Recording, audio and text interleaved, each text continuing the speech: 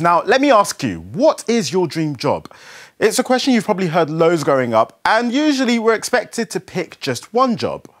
But what would it be like to have two completely different jobs at the same time? I mean, I could be presenting Newsround in the morning and be an astronaut on my way into space in the afternoon. Okay, so that's just a dream. But the question of having more than one job is a big debate right now. That's because of these people, MPs.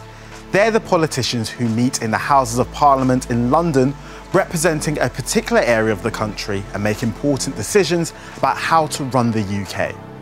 And they're allowed to have another job, as well as being an MP. Currently, there are some MPs that are lawyers, advisors to big companies, and even a doctor. Some people argue that MPs should do different work outside of their main job. They say it helps our politicians understand what's going on in the country outside of their meetings in Parliament.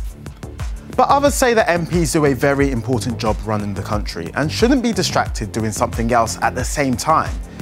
As a politician, they're also paid more than double what the average person in the UK earns. And this argument is happening right now because of a Conservative MP, Sir Geoffrey Cox, who spent a lot of time and earned a lot of money doing his second job as a lawyer, which included spending time abroad. So Geoffrey has said he didn't break the rules and works long hours to make sure he gets the job done. So, what do you think? Should MPs be allowed to do another job, as well as being our voice in Parliament? For more information, visit the Newsround website and vote.